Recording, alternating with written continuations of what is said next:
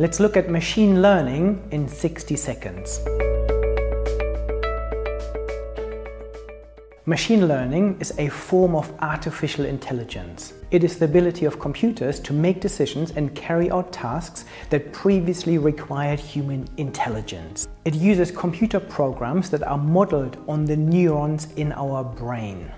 Our brain uses inputs we experience to learn. Just think about how a toddler learns to recognize animals. In machine learning, we use data to train computer programs by feeding them, for example, labeled images of different animals until they're able to recognize future images of animals autonomously. Today, machine learning is used for face recognition.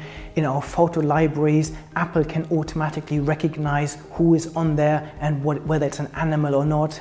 We use machine learning for medical diagnosis and many other things in business and society. Thanks for watching. Subscribe to my channel for more bite-sized insights, or to dive deeper into the topic, you can find longer explanations and in-depth discussions.